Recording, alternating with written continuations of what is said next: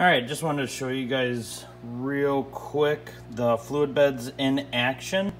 You can see I was doing 3 colors here. I actually turned this valve off because I'm done doing brown. Sorry for the mess.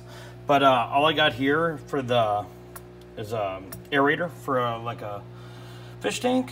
I got 2 hoses coming off. I do have a T on this one. For the white, I usually keep that connected because I'm always starting everything with white. But here you can see it bubbling over. You get a little bit of volcanoing, but I'm not doing this for production, just myself, but it does bring the powder up about probably 3 times the size of what it was when before it was turned on. So it's definitely a lot looser. Like I said, there is some volcanoing, but I'll show you here. It really doesn't make much difference, I think. So just gonna turn on the heat gun. Just got a jig here.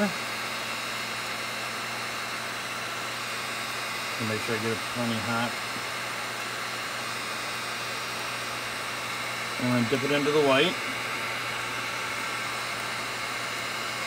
can see, there you can see pretty good. I just give it one quick more round on heat, and I give it some orange. And there we go. I'll throw these in the oven then, and we shouldn't have any dripping or anything on these because it is so loose. So yeah, just guys wanted to show you the same fluid beds that I made in my other video. This is them in action.